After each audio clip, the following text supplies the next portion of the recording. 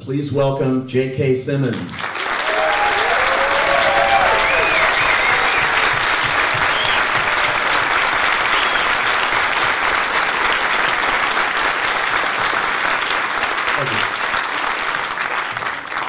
Well, wow, what a list when I look at all of this love that's coming your way for this role, J.K. Did you have any idea when you came into this, and it was obviously a very small film, I think, when it started, right? No, I never have any idea about anything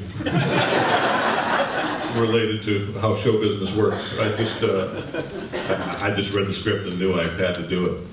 What was it about the script that made you want to play this role?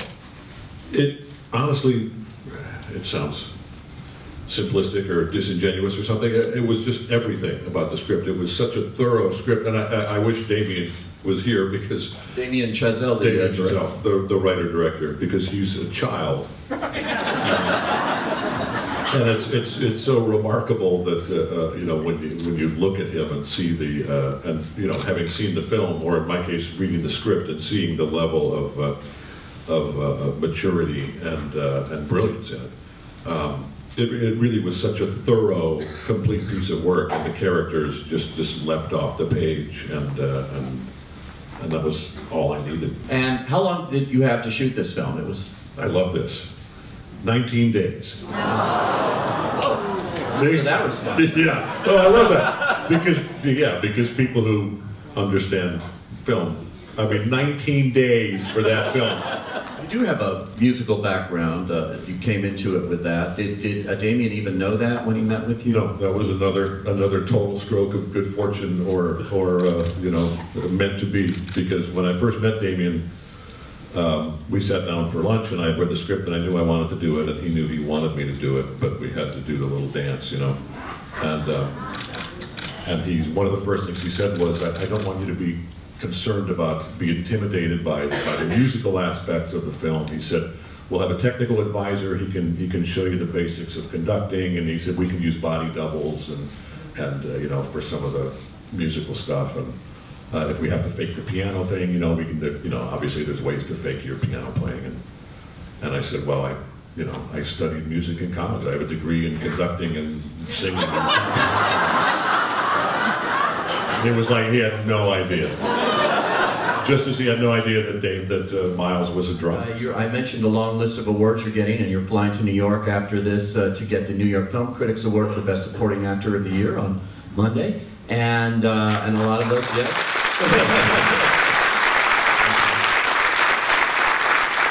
But you're here in Palm Springs for this, and then tonight the big gala, and it is a big gala, and you're getting you're one of the big honorees tonight. How does that feel to come out here and do that? Yes, it's the Spotlight Award, and there are a number of wonderful actors who, as I was leaving the hotel on my way to come here, I crossed paths with Michael Keaton and Reese Witherspoon, who were checking into the hotel, and you know, we'll all be at this event tonight. And that, to me, you know, is the most fun about this whole sort of circuit. You know, the awards season, as it's become known, is getting a chance to meet a lot of people. I mean, Michael and I did a little part in a movie of his years ago. I did a little part in a movie with Reese years ago, so some of them I've met briefly, and many of them I haven't, and getting to hang out and rub elbows with a lot of actors that I respect and admire, and that's really the most fun for me. Yes, sir. Okay, first of all, that final scene, as we all witnessed, was one of the most amazing scenes I think I've ever seen in cinematic history. It was just so intense. My question to you, though, how many takes did that take? How many takes in the scene, yeah. Yeah, and that, again, kudos to Damien and Tom Cross, the editor, for brilliantly assembling the whole movie, but especially the last 10 minutes. And that, again, that's why Damien was going into rooms meeting with people, you know, and they were going, yeah, we're not going to finance a movie that ends with a 12-minute drum solo. That's just not going to happen.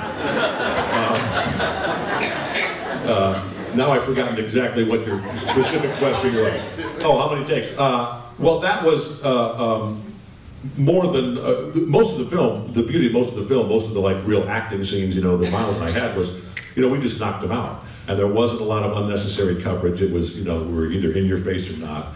And we didn't have a lot of takes. And thanks for talking pictures with Palm Springs. J.K. Simmons.